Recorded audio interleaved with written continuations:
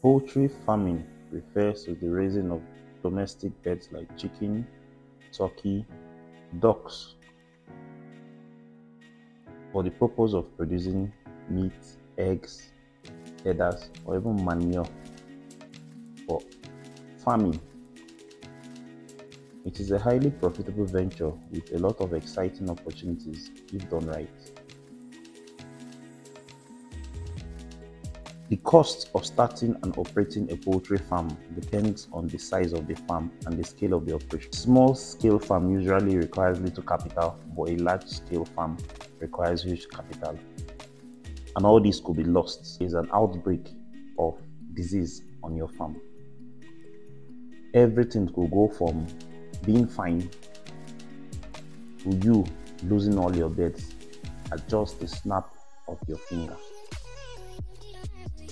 Birds are such delicate creatures that a change in the flora, especially for young birds, the intestinal flora, especially for young birds, could kill the bird in a matter of minutes. Diseases are spread easily when birds are raised using the deep litter system and when they are confined in spaces.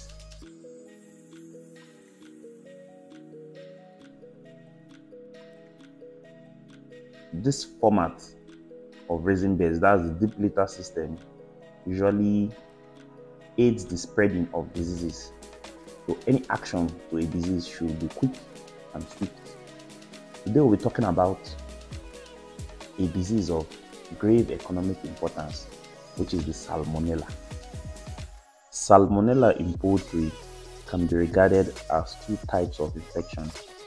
The first, which is of primary importance, is for public health. What do I mean by public health?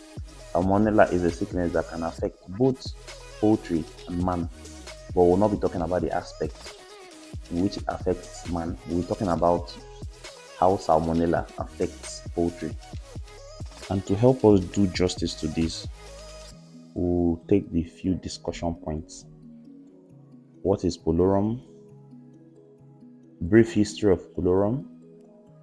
How to avoid an outbreak, and then lastly, organic treatment for reducing mortality. Salmonella pullorum and Salmonella gallerium are especially adapted to poultry. They cause diseases known as pullorum disease and fowl typhoid, and both mainly affect chickens and turkeys. Several other animals also carry these types of Salmonella. In most cases, the birds are not sick and the production is not affected. The degree of illness depends on factors of both the bacteria and the host. Like a host with a weakened immune system will be more susceptible to these diseases and it will display symptoms more than a bird that has a strong immune system. Salmonella mainly affects young chickens aged from 2 weeks to 3 months. The symptoms in poultry include lack of appetite, depression, ruffled feathers for the birds, and they're always closing their eyes, and they're always chirping loudly. Then the telltale sign that you can easily know if you are experiencing a Salmonella pullorum outbreak is white diarrhea. That's the droppings of the birds become white. The symptoms may vary and include weakness, loss of appetite, poor growth, and the animals are always huddled together in the direction of the heat source. They also have dropping wings as in seen in this video. The birds in this poultry house have been affected by a Salmonella pullorum outbreak, and as you can see, some of the birds are having drooping feathers. They are active, but most of them having drooping feathers. Later stages of the disease sees the birds always gasping for breath.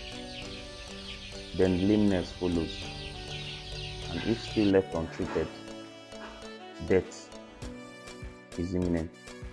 Now, the treatment of Salmonella should focus on First, the removal of the source of infection to prevent a reinfection after treatment, and then the management of already infected flock to help recovery and reduce mortality to prevent adverse effects on the future growth of the birds. Now, what to do when you notice a Salmonella outbreak?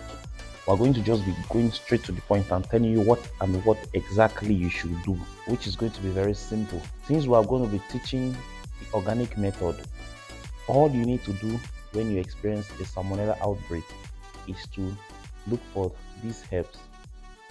You look for ginger. Ginger is like an antibiotic and also an immune booster. So you get your ginger at the local store. You can go to local market and get ginger. Next, you'll be getting the garlic. The garlic is like one of the most powerful antibiotics. It's amongst the most powerful antibiotics in poultry farming. So you get this ginger followed by your garlic, and then you process it by grinding it. Then you add this to mango bark extract. In case you cannot get the bark, the leaves too can be used, but it's advisable to get the bark. Now, how do you get your mango extract bark? It's simple. You go to a mango tree, peel out the bark using a knife or a sharp object. You peel out the hard, dry bark, soak it in water for 3 days. Or if it's an emergency and your birds are suffering as in a serious outbreak, all you need to do is just boil it and allow it to cool down for at least 15 minutes. I will be dropping the exact measurement in the comment section. Once I see at least 10 comments, I'll be dropping the exact formula, exact measurement in the comment section to enable you make the exact quantity or the exact dosage for the number of birds you have in your pen. You either soak it in water or you process it by boiling it. Then you can add other herbs like onions. You can add onions, you can add turmeric into the mixture and give your bird. That's all when you're experiencing an outbreak. So you do this and watch peace and calm return back to your farm that was once struggled by the Salmonella. Don't forget to drop your questions in the comment section, as we'll be sharing other methods of preparing organic medicines African way for our flocks. In the subsequent videos, we'll be sharing other do-it-yourself or do-it-at-home organic remedies that are very effective against the various types of viral, bacterial, and protozoan diseases that bother poultry. Don't forget to subscribe to this channel for more videos and click on the notification bell so that you'll be reminded anytime a new video is released. Thank you.